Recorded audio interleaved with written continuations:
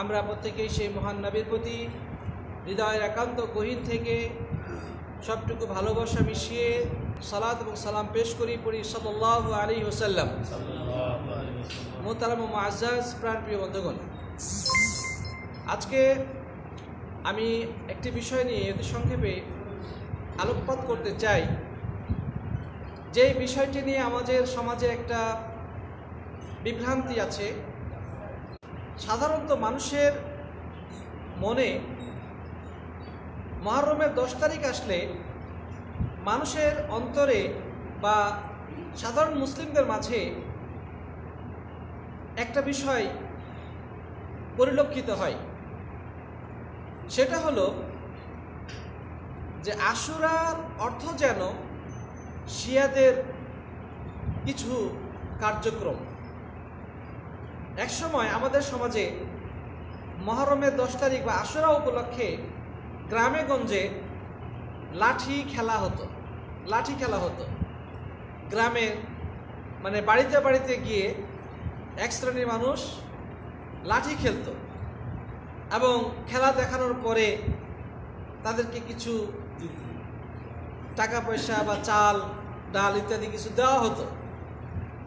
তারা দেখাতো এই খেলাটা কেন হতো। এটা উদ্দেশ্য ছিল যে এই আশুরায় অর্থাৎ মুহররমের 10 তারিখে আল্লাহ নবী সাল্লাল্লাহু আলাইহি ওয়াসাল্লামের প্রাণপ্রিয় নাতি ফাতেমা রাদিয়াল্লাহু তাআলা আনহার গর্ভের সন্তান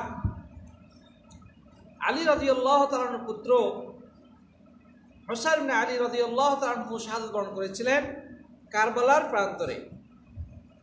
ইয়াজিদ বাহিনীর হাতে তাকে নির্মমভাবে হত্যা করা হয়েছিল। ইয়াজিদ বাহিনীর মাধ্যমে তিনি নিহত হয়েছিলেন, শাহাদাতের অমীয় সুধা পান করেছিলেন। তো সেখানে যেহেতু হুসাইন রাদিয়াল্লাহু তাআলা আনহু এবং ইয়াজিদ বাহিনীর মাঝে যুদ্ধ হয়েছিল, তো ওই লাঠি খেলা দেখিয়ে তারা মূলত সে যুদ্ধের স্মৃতিচারণ করে থাকে। তারা মনে করে যে এই একটা প্রতীকী যুদ্ধ খেলে তারা মূলত ওই কারবালার সেই যুদ্ধের একটা তারা কি করে মানে ড্রামা তারা পেশ করে থাকে। তারপরে আমাদের সমাজে দেখেন, অবশ্যই আপনারা এটা জানেন যে মুহররম মাসের 10 তারিখ আসলে ঢাকার সেই হুসনি দালান আপনারা হয়তো বা চেনেন, সেখান থেকে শিয়ারা বিশাল বড় একটা মিছিল বের করে, যেটাকে বলা হয় তাজিয়া মিছিল। তাজিয়া শব্দের অর্থ হচ্ছে সমবেদনা, সহমর্মিতা। তাজিয়া এটা আরবি শব্দ, অর্থ হচ্ছে সমবেদনা প্রকাশ। কিসের সমবেদনা? হুসাইন রাদিয়াল্লাহু তাআলা আনহুর শাহাদাতের সমবেদনা প্রকাশ। মানে তাকে যেহেতু হত্যা করা হয়েছিল, এই জন্য তার প্রতি সমবেদনা দেখিয়ে তারা একটা মিছিল বের করে, যেটাকে বলা হয় তাজিয়া মিছিল। এবং আপনারা অবশ্যই জানেন এই তাজিয়া মিছিলে একটা ঘোড়া প্রস্তুত করা হয়, সেই ঘোড়ার উপরে একটা কল্পিত মাজার তৈরি করা হয়, খুব সাজিয়ে গুছিয়ে, খুব মানে বর্ণাঢ্য করে তারা করে কল্পিত মাজার। তারা মনে করে এটি হুসাইনের মাজার। তারপরে দেখেন তার সামনে পেছনে তারপরে ডানে বামে অনেক যুবকরা মিছিল বের করে। কিভাবে মিছিল করে? সেখানে দেখা যাচ্ছে যে সকলে বুকের মধ্যে এভাবে থাবড়াচ্ছে, বুকে জোরে জোরে আঘাত করতেছে, আর high Hasan, high Hussain, high Hussain, high Hussain করে তারা কি ব্যাপারে কি বলে। ইসলামী শরীয়ত এই বিষয়ে কি বলে যে এই যে শিয়াদের কার্যক্রমগুলো কতটুকু শরীয়ত সম্মত, আমাদেরকে এই বিষয়টা অবশ্যই জানতে হবে। প্রিয় ভাইরা আমার, হুসাইন রাদিয়াল্লাহু তাআলা আনহু মৃত্যুবরণ করেছেন, শাহাদাত বরণ করেছেন, এটি অবশ্যই মুসলিম জাতির জন্য অত্যন্ত বেদনাদায়ক একটি ঘটনা, একটি দুঃখজনক ইতিহাস। এর মধ্যে কোনো সন্দেহ নেই, কারণ নবী আকরাম সাল্লাল্লাহু আলাইহি সাল্লাম খুব বেশি ভালোবাসতেন তার এই নাতিকে, খুব বেশি ভালোবাসতেন তাদেরকে। সেই বাল্যকালে হাসানকে এবং হুসাইনকে কোলে পিঠে করে আল্লাহ রসুল সাল্লাল্লাহু আলাইহি সাল্লাম নিজে তাদেরকে মানুষ করেছেন, তাদের নাম আল্লাহ নবী নিজে দিয়েছেন, তাদের আকিকা আল্লাহ রসুল করেছেন। তারপরে তিনি এদেরকে জীবদ্দশায় তাদের জান্নাতের সুসংবাদ দিয়েছেন। সুবহানাল্লাহ। তিনি বলেছেন, আল হাসাইনু ওয়াল হুসাইনু সাইয়্যিদা শাবাবি আহলিল জান্নাহ। হাসান এবং হুসাইন এরা হচ্ছে জান্নাতি যুবকদের সর্দার, জান্নাতি যুবকদের সর্দার। আলী রাদিয়াল্লাহু তাআলা আনহু তিনি মুসলিম জাহানের চতুর্থ খলিফা। তিনি সর্বপ্রথম একজন কিশোর সাহাবী যিনি ইসলামের ছায়াতলে আশ্রয় গ্রহণ করেছিলেন। সর্বপ্রথম যে চারজন ব্যক্তি সর্বপ্রথম ইসলাম গ্রহণ করেছিলেন তাদের মধ্যে আলী রাদিয়াল্লাহু তাআলা আনহু, তিনি খুব অল্প বয়সে, কিশোর বয়সে ইসলাম কবুল করেছিলেন। রাসূল করিম সাল্লাল্লাহু আলাইহি ওয়াসাল্লামের চাচাতো ভাই আবু তালেবের সন্তান। তো সেই আলীর সন্তান হুসাইন রাদিয়াল্লাহু তাআলা আনহু তিনি মারা যাবেন, এতে আমাদের কি কোনো দুঃখের কোনো কারণ নেই? অবশ্যই আমরা দুঃখিত, আমরা বেদনা হতো, মর্মা হতো সাথী বন্ধুগণ। তো মানুষ মৃত্যুবরণ, মানুষকে মারা যেতেই হবে, মৃত্যুবরণ করতে হবে। স্বাভাবিকভাবে বিছানায় শুয়ে মারা যাক, অথবা যুদ্ধের ময়দানে যুদ্ধ করতে করতে মারা যাক, অথবা কোনো প্রাকৃতিক দুর্যোগে বা রাস্তাঘাটের দুর্ঘটনায় মারা যাক, মানুষকে মারা যেতেই হবে। এই মৃত্যু থেকে পালাবার রাস্তাঘাট নাই। আছে? মানুষ কি মৃত্যু থেকে পালাতে পারবে? অসম্ভব। যে কোনোভাবে তাকে দুনিয়া থেকে বিদায় নিতেই হবে, এটি আল্লাহর অমোঘ নিয়ম। প্রিয় সাথী বন্ধুগণ, হুসাইন রাদিয়াল্লাহু তাআলা আনহু তিনি আল্লাহর একজন পছন্দনীয় বান্দা হওয়ার পরেও, দুনিয়াতে থেকে জান্নাতের সুসংবাদ পাওয়ার পরেও তিনি দুনিয়া থেকে বিদায় নিয়েছেন। কিভাবে? স্বাভাবিক মৃত্যু ঘটে নাই, যুদ্ধ করতে করতে তিনি মৃত্যুবরণ করেছেন, শাহাদাতকে বুকে কি করেছেন? গ্রহণ করেছেন। তাহলে নিঃসন্দেহে এটি হুসাইন রাদিয়াল্লাহু সম্মান এবং মর্যাদার কারণ। হুসাইন রাদিয়াল্লাহু তাআলা অত্যন্ত সম্মান এবং মর্যাদা অধিকারী হয়েছেন। এর মধ্যে আমরা আশা করি ইনশাআল্লাহ তিনি শহীদ এবং তিনি জান্নাতি যুবকদের সর্দার, যেটা রাসূল করিম সাল্লাল্লাহু আলাইহি ওয়াসাল্লাম নিজে সুসংবাদ দিয়েছেন। সাথী বন্ধুগণ, তার এখন তার যে এই যে মৃত্যুর ঘটনা, এই ক্ষেত্রে আমাদের আসলে করণীয়টা কি? ভাই, মানুষ মৃত্যুবরণ করবে, এটা স্বাভাবিক। আপনার আমার ছোট শিশু, কোলের শিশু যদি মারা যায়, কষ্ট লাগে না? আমরা বেদনাহত হই না? আমাদের বাবা মা মারা গেলে আমরা কষ্ট পাই। এভাবে করে আমাদের প্রিয় লোকেরা দুনিয়া থেকে চলে গেলে কষ্ট পাই। এই কষ্ট পাওয়াটা দোষণীয় কিছু নয়। এটার জন্য আমাদের চোখ বেয়ে পানি আসতে পারে, আমাদের হৃদয়টা হাহাকার করে উঠতে পারে, আমরা কাঁদতে পারি। আল্লাহ রাসূল সাল্লাল্লাহু আলাইহি ওয়াসাল্লাম তার সেই কোলের শিশু, কি নাম? ইব্রাহিম, যিনি মারিয়া কিবতিয়ার গর্ভস্থ সন্তান ছিলেন, রাসূল করিম সাল্লাল্লাহু আলাইহি ওয়াসাল্লামের 3 ছেলের মধ্যে একজন। তিনি একেবারে রাসূল করিম সাল্লাল্লাহু আলাইহি ওয়াসাল্লামের কোলে থাকা অবস্থায় মৃত্যুবরণ করেছেন। ছোট্ট শিশু, আল্লাহ রাসূল সাল্লাল্লাহু আলাইহি ওয়াসাল্লাম এভাবে বুকে জড়িয়ে আছেন। এই বুকে জড়িয়ে থাকা অবস্থায় এই ইব্রাহিমের জান কবজ হয়ে গেল, তিনি মারা গেলেন। এই দৃশ্য দেখে রাসূল করিম সাল্লাল্লাহু আলাইহি ওয়াসাল্লাম কি স্থির থাকতে পারেন? তার কলিজার টুকরা, তার সন্তান তার বুকে কোলে থাকা অবস্থায় মৃত্যুবরণ করছেন। আল্লাহ নবী সাল্লাল্লাহু আলাইহি ওয়াসাল্লামের চোখ বেয়ে অঝোর ধারায় অজর ধারায় পানি প্রবাহিত হলো, তিনি কান্না করতেছেন, তার চোখ দিয়ে পানি পড়ছে। সাহাবাগণ আশ্চর্য হয়ে বলছেন, হে আল্লাহর রাসূল, আপনি কাঁদছেন? আপনি কি কাঁদতেছেন অথচ আপনি আপনার রাসূল? তিনি বললেন, ইন্নাল আইনা লাতাদমা ওয়া ইন্নাল কলবা লায়াহজুন ওয়া ইন্না বিফিরাকিকা ইয়া ইব্রাহিম লামাহজুন। যে দেখো, মানুষের চোখ অশ্রু বর্ষণ করে, মানুষের চোখ দিয়ে অশ্রু বের হয়, পানি বের হয়, অন্তর ব্যথিত হয়, এটা স্বাভাবিক।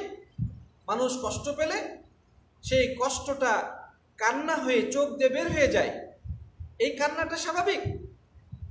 এটা মনের কষ্টটা একটু লাঘব হয়, ঠিক না ঠিক? কান্না করলে ভিতরে কষ্টটা অনেক সময় এই যখন চোখ দিয়ে চোখের পানি হিসেবে বের হয়, এটা কিন্তু তার কষ্টটাকে লাঘব করে দেয়, এটা স্বাভাবিক, এটি প্রতিটি মানুষেরই ঘটে। তবে বললেন যে ইব্রাহিম আমাদের কাছ থেকে চলে গেল, এতে আমরা অত্যন্ত বেদনা হতো, আমরা মর্মাহত। তবে আমরা এমন কোনো কথা বলবো না তার মৃত্যুকে কেন্দ্র করে যাতে আল্লাহ অসন্তুষ্ট হয়ে যায়।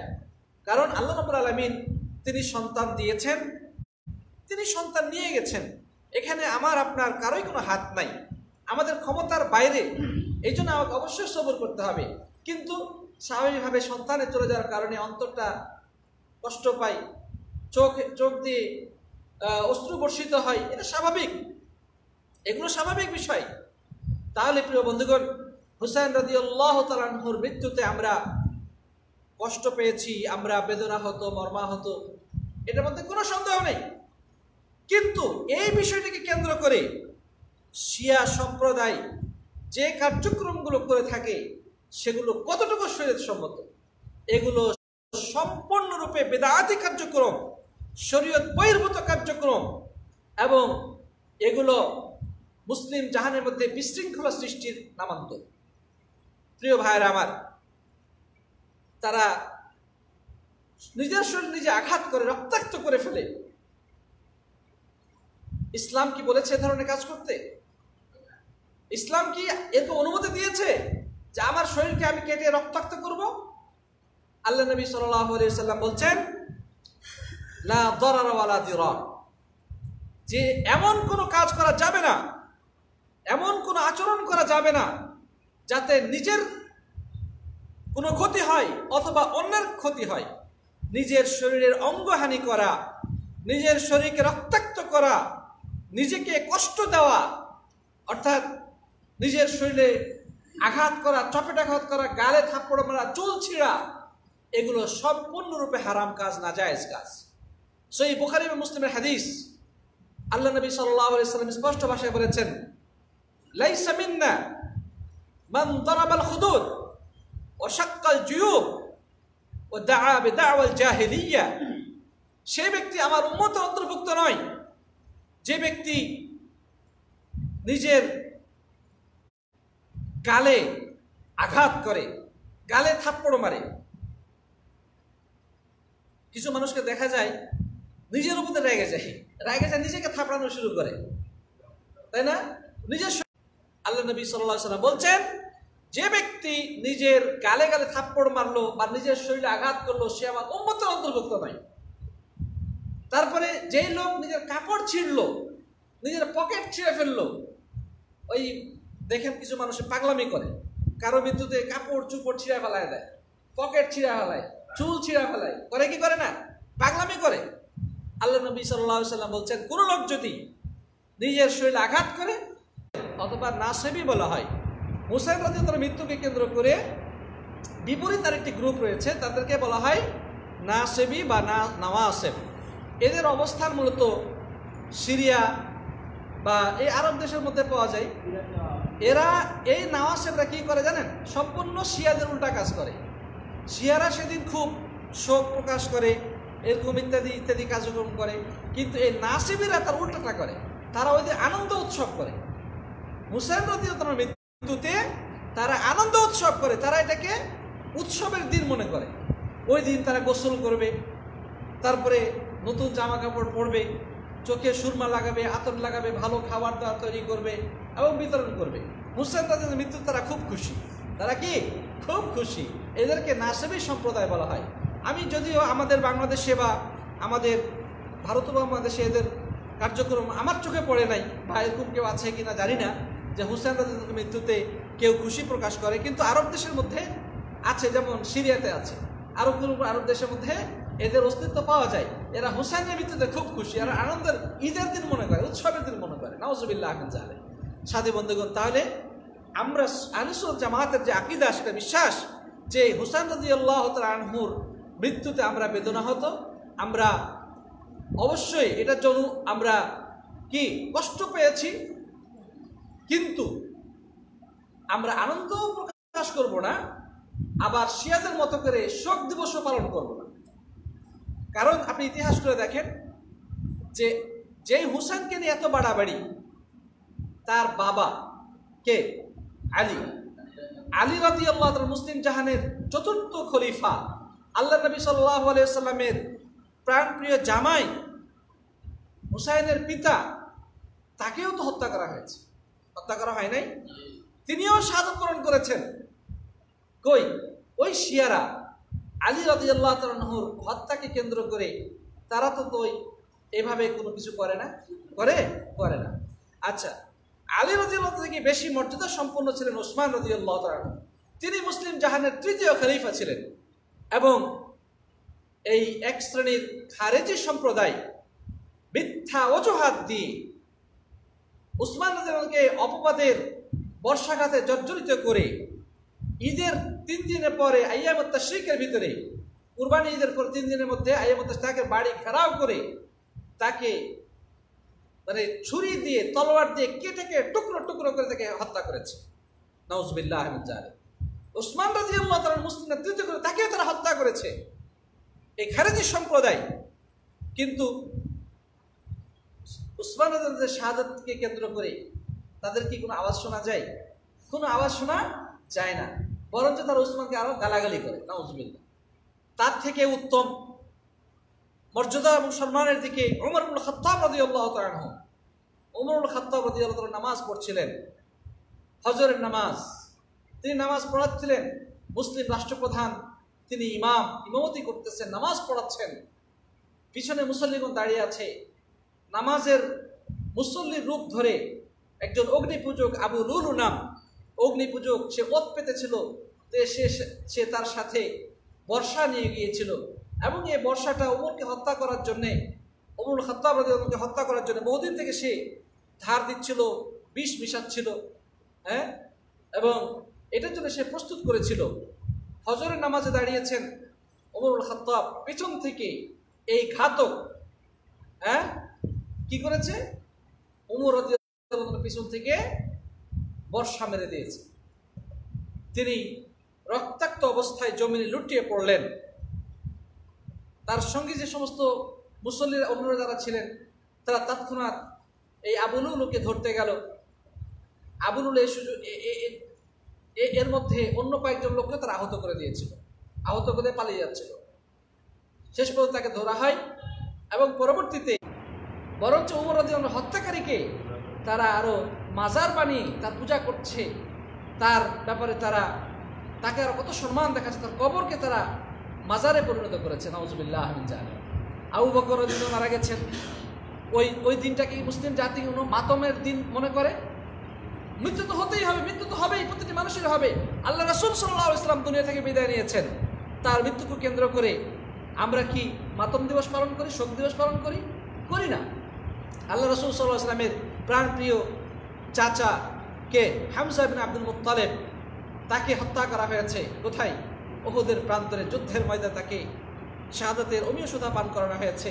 আল্লাহ যেন তাদেরকে শহীদ হিসেবে কবুল করেন, আল্লাহুম্মা আমিন। তার ব্যাপারে কোনো কথা নাই।